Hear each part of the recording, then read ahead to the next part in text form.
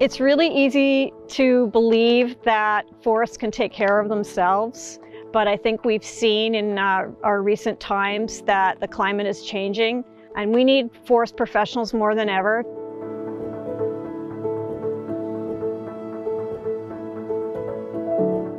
Professional forestry is the art and science of managing forests for multiple values that benefit our local communities, while at the same time ensuring compliance with government legislation and policy.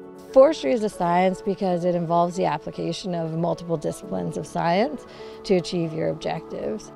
From growing seedlings to planning transportation networks to landscape level planning, you're applying soil science, ecology, dendrology, engineering principles, physics, essentially all disciplines of science.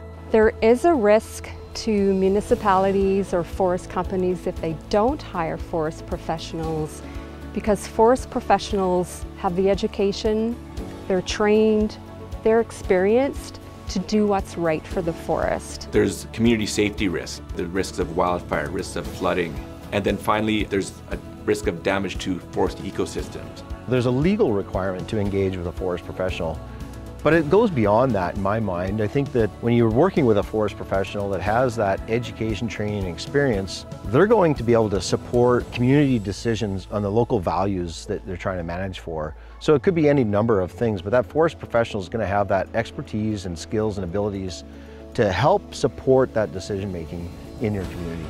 They consider everyone's values, and most importantly, they consider what the public wants within the forest.